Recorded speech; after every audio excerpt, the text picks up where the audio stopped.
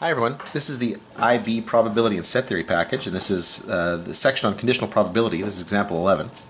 The probability that Greta's mother takes her shopping is 2/5. And when Greta goes shopping with her mother, she gets an ice cream 70% of the time.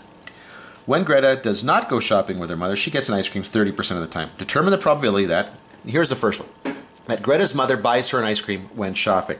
So what we're looking at here is the probability, and this is really just a straightforward example here. This is the probability that she gets an ice cream and she's shopping. Okay, so this is going to be the probability, first of all, that she goes shopping, multiplied by the probability that she gets an ice cream given that she's shopping, because that's the information that we're given here. Okay, so the probability that she goes shopping is 2/5. The probability that she gets an ice cream given that she's out shopping, okay, is going to be 7/10. So now we can simplify this a little bit here, and we're going to get 7/25 is the probability that she's going to get an ice cream when she's out shopping with her mother.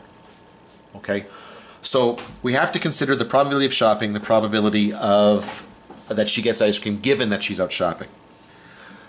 Now we're going to take a look at a related question, similar question, but a little different here. Greta went shopping. We're looking for the probability that Greta went shopping with her mother, given that her mother buys her an ice cream cone. Okay, so we want to know what is the probability that she is shopping, given that she's gotten an ice cream cone. Okay, well this is going to be equal to the probability, okay, of getting an ice cream cone and shopping, okay, divided by the probability that she's gotten an ice cream cone. Well, we've just figured out the probability that she gets an ice cream and she's shopping.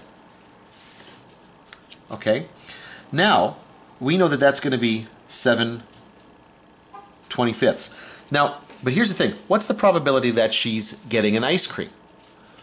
Well, the probability that she's getting an ice cream, okay, there's two parts to this. Either she's shopping or she's not shopping. If she's shopping, there's a probability of 2/5 that she's shopping, and if she's shopping, there's a 7/10 probability that she's going to get an ice cream.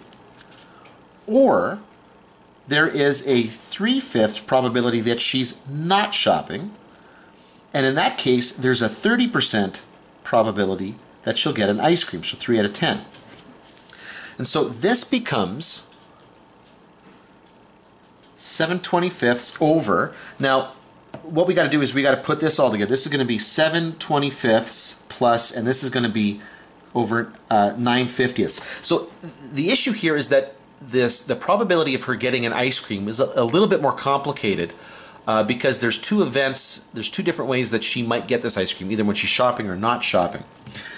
Okay, so now the easiest thing to do at this point here, we're going to just simplify this. We might as well just do this on our calculators. So this is going to be 7/25 divided by 7/25 plus 9/50. And this reduces down to 14/23. Okay, so in this case here, the subset of the probability here where she goes and gets an ice cream, that's a little bit more complicated to figure out here. We're going to see in a little bit that using a tree diagram makes questions like this a little bit easier.